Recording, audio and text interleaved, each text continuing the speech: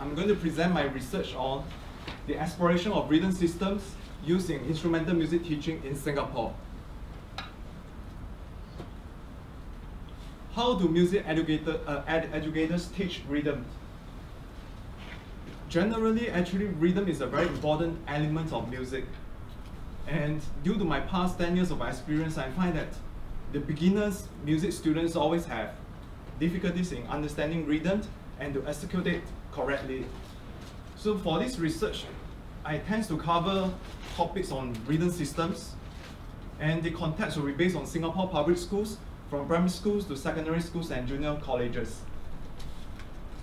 The instrumental music ensembles chosen are the symphonic and concert bands, brass bands, and the Chinese orchestras. And there will be music instructors from all over Singapore with different learning backgrounds. I'll have a brief, quick overview of rhythm systems. One of the most prevalent rhythm systems used today can be traced back to the 19th century French mathematician Pierre Gallien, who developed his system of rhythm pedagogy. Lowell Manson actually adapted the French times name systems, which is developed by Pierre Gallien, for the use in the United States in the middle of 19th century. The common rhythm systems which are used today are mainly based on Pierre Gallien rhythm systems. In general, there are three main types of rhythm systems. The number-based systems, which is on the right-hand side, 1ENA, that is the number-based systems. Syllable-based system could be the Kodai system, which is on the third line. And word-based systems will be off, the last one monkey running towards me, which that means these music educators will make use of words to teach the students rhythm. Delby mentioned that the consistency of rhythm instruction is difficult to find from classroom to classroom within the same schools and different schools. Students in the public schools actually are taught by various music instructors from various backgrounds, and they are registered with MOE for a period of 2 years. These registered music instructors actually have different music learning backgrounds, and therefore their approach in teaching rhythm could be totally different from one instructor to another instructor.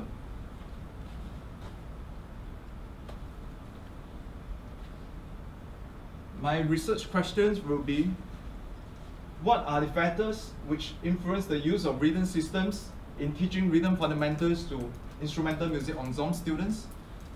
Second question, how do the music ensemble instructors link the rhythm systems with the rhythm etudes and other rhythm activities and assessments? Third question, to what extent do the learning of rhythm systems improve the students' rhythm recognition skills? Fourth question, to what extent do the learning of rhythm systems improve the students' sight reading skills? Okay, there's some short time for you to read because there's some definition of key terms. Now it's reading time. Okay,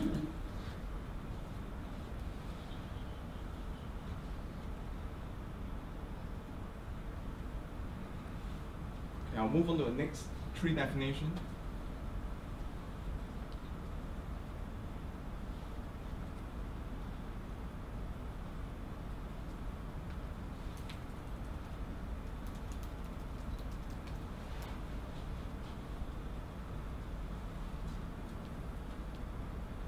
I'll move on to the literature review chosen for the inspiration of this research. I have chosen one journal which is published to address the goals of effective rhythm pedagogy, which is published in 1996 in the United States. It indicated that the importance of teaching rhythm using appropriate method and instruction, which includes the learning of rhythm systems for lifelong use. The journal suggested that the exploration of rhythm systems used by music teachers and which rhythm system is commonly used to teach rhythm effectively. The second review is a research done in Malaysia in 2016 by 3 researchers. These researchers actually conducted a study to examine the effects of learning rhythm with articulation for beginner brass students. The research was conducted with 90 elementary trumpet students assigned to 3 random groups. Each group underwent 5 weeks of intervention with a single content, but with different approaches in teaching rhythm. The research shows that the group which used the adapted rhythmic syllabus approach achieved the highest in rhythm accuracy, and followed by the group which used Kodai syllabus and the control group which did not use any rhythm syllabus. This study actually suggested that the connection between the learning of rhythm systems and rhythm recognition ability could be explored. In addition, the connection between the learning of rhythm system and sight reading ability could be investigated as well. A third review is a PhD thesis by Vali.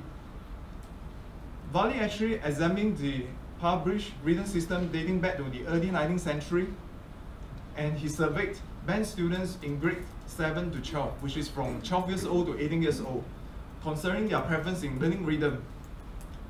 In addition, he has interviewed with teachers and students and surveyed the available method books along with many of the other authors. The result shows that most of the educators are using the HAR system, which is the number-based system, or in short, the 1ENA system. To a lesser degree, the Kodai and other systems are used. There seems to be a relationship between how students were taught to read rhythms and what rhythm system were the teacher taught during their college days. And there seems to be no relation to their learning styles at all.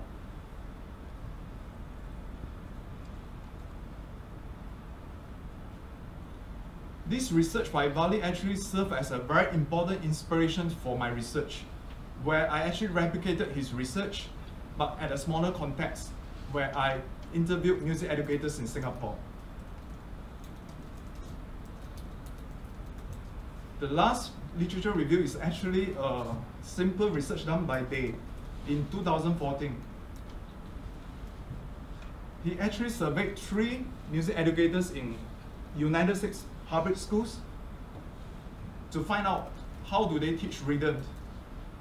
This research actually inspired me to limit my focus group to the public schools in Singapore.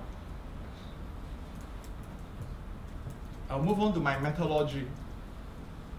My research actually investigated the different types of rhythm systems used by educators in Singapore by 2 methods, the online survey and the follow-up interviews.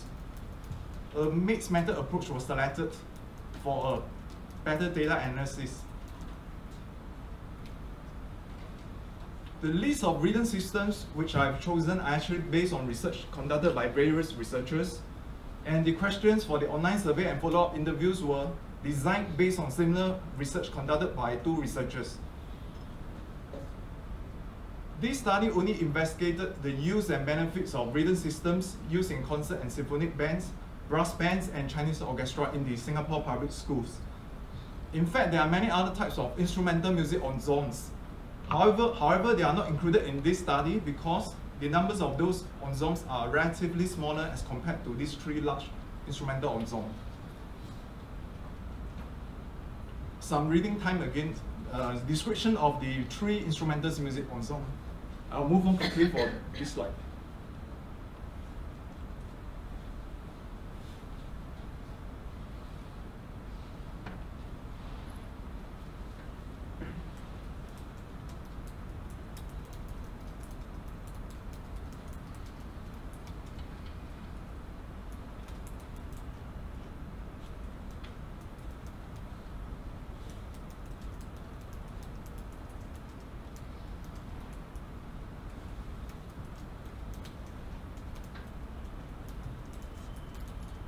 Ethics issues.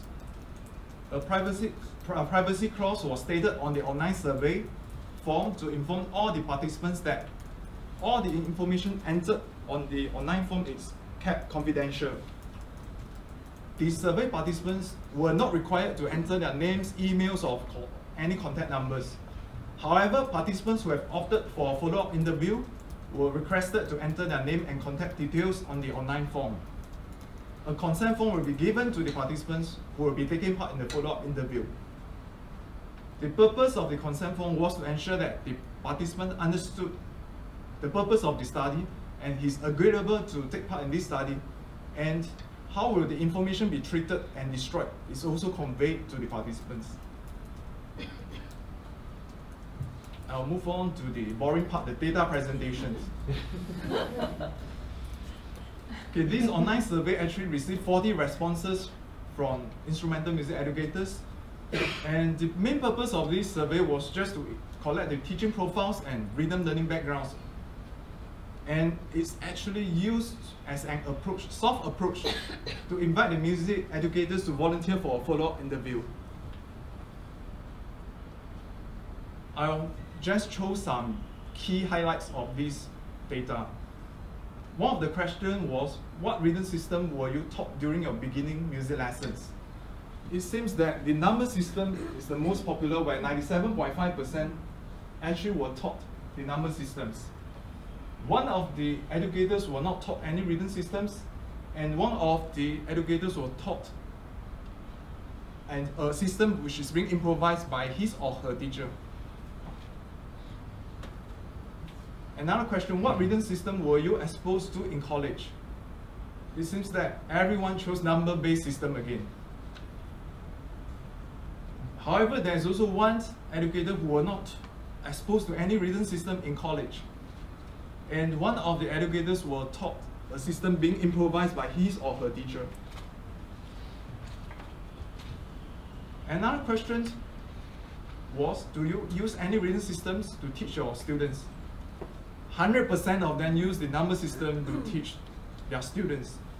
And it seems that most of the educators prefer this system, which is more direct. And there's also one educators who use an improvised systems, and other educators who improvise a system based on his preference. This is a slightly more important question. Why do the educators choose the systems? 92.5% actually highlighted that the system must be very simple to understand. If not, they will not actually use the particular system to teach the students.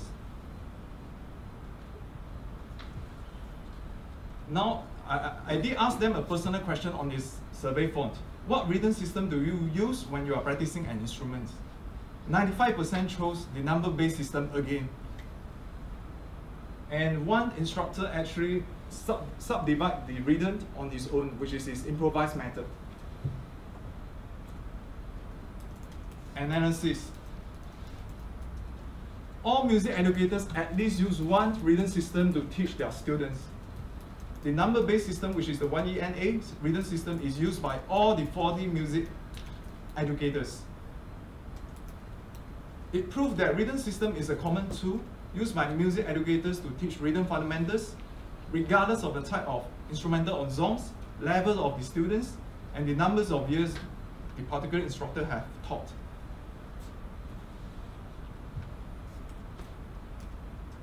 All educators have at least learned one rhythm systems during their beginning music lessons, except for one instructor. All music educators were at least exposed to one rhythm system in college, except for another instructor who was not exposed to any rhythm system. The 1ENA number-based system was the most commonly used rhythm systems during their beginning music lessons and their college days. The main factor which influenced the music educator's choice of rhythm system is whether the rhythm system is simple to understand. I'll move on to the qualitative data presentation. There are 4 themes which is being highlighted after I conduct an interview with 7 educators. There's the theme 1, the use of rhythm systems in teaching instrumental music ensemble students. Theme 2, the learning of rhythm systems improve the rhythm recognition ability of students. Theme number 3, the learning of rhythm system improve the sight reading ability of the music students. And last theme, suggested improvements to rhythm pedagogy. Data analysis for the first team. 5 out of 7 educators incorporate the clapping of rhythms together with the rhythm system for going through the etudes without using their instruments. The clapping of hands is a common method which is used to link the rhythm systems with the etudes and rhythm activities. Analysis for team 2. 6 out of 7 music educators agreed that rhythm system improve the rhythm recognition ability. As you can see on the screen, instructors C said, you can read on your own.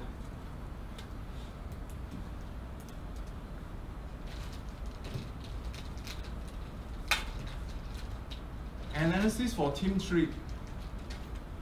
6 out of 7 educators also agreed that the learning of rhythm system improved the sight reading ability. Instructor E said that the students are able to play a new piece within a short period. Data analysis for team number 4. From the replies of the music instructors, it suggested that the current music educators could be lacking training in pedagogy related to rhythm. And observation of fellow music educators could be beneficial to the music educators to learn from each another how do the other educators teach rhythm fundamentals. Conclusion. Every music educators use a rhythm system. Rhythm system proved to be effective in teaching rhythm, seems to be effective in improving the rhythm recognition and sight reading abilities of music students. All music educators prefer the number systems. And last but not least, rhythm systems play a very important role in rhythm education. There are some limitations for this study because there's only 40 respondents only. My aim was initially 100 music educators, but due to the data collection period, I'm not able to gather more respondents. And because of the 4 weeks data collection period, actually I have 15 survey respondents who opted for follow-up interview, but only 7 can make it to meet up with me or to reply me during the data collection period. A suggestion for future research. Perhaps future researchers could conduct action research that could be conducted to investigate the effectiveness of various common rhythm systems with a few focus groups. Here's my references.